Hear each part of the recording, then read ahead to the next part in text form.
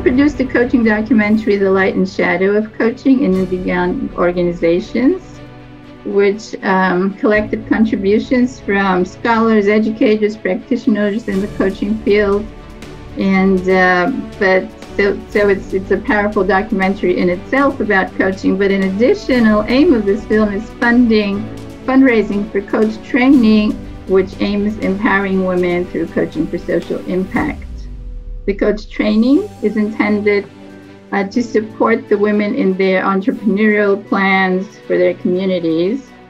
It has created connections with wider communities and government representatives.